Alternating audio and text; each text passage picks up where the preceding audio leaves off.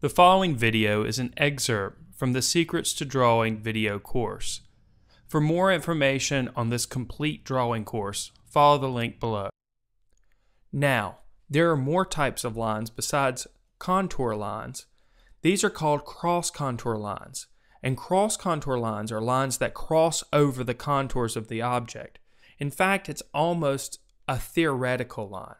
Adding media in a drawing in the direction of the cross-contour lines can further create the illusion of form in a drawing. This is what I mean. Let's take 4 spheres, for example, and let's say they all have the same light source.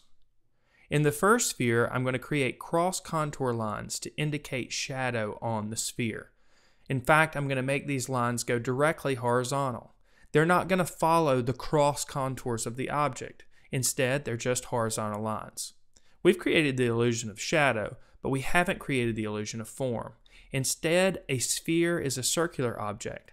So the cross contour lines that we create should have some spherical qualities about it.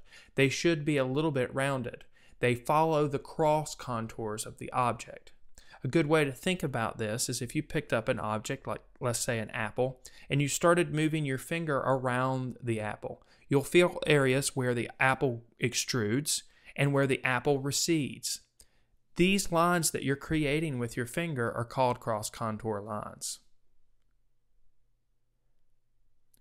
You can see here in the second sphere that I've created more of the illusion of form as well as the illusion of shadow by making these cross-contour lines follow the form of the sphere. Now, when we add media to a surface or a material to a surface when we're drawing, we need to consider these cross-contour lines. In fact, when we're doing straight shading, we need to make sure that we think about the form of the object. This is illustrated in the spheres below. In the first sphere, I'm just doing straight horizontal lines to add the shadow. It does an adequate job of creating the illusion of shadow in a light source, but it does little to indicate the illusion of form.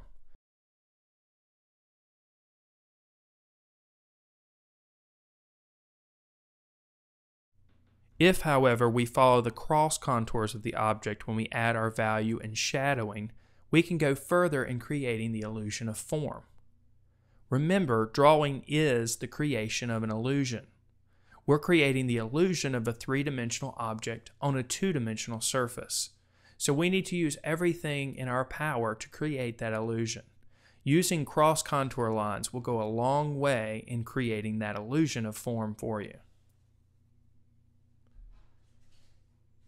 Now in this example, I'm using graphite and a pencil, but this is true in any other medium. In fact, it works in painting as well. Cross-contour lines are very important in creating the illusion that you are desiring.